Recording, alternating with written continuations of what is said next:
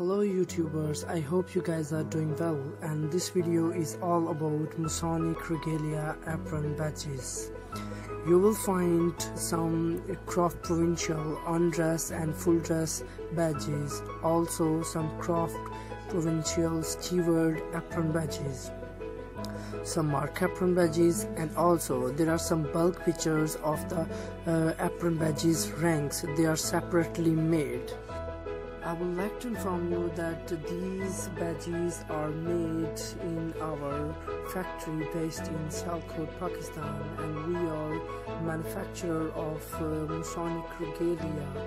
We make complete range such as Masonic Aprons, collars, sashes, apron badges, and all other handmade items like embroidery, banners, also gloves, caps, and all the items that comes in Masonic Regalia range. These are handmade embroidered badges, as you guys know, and these badges usually made using gold bullion wire and blue thread, as you can see in the pictures. This one is craft undress apron badge, and this one is craft full dress apron badge. Each badge comes with the different province name. Also, I'd like to inform you that there are no ranks in the badge that are onto the badge itself, because our buyer, our client, asked to make the ranks separately. So we made the ranks separately, and only province names are handmade embroidered onto the badges themselves.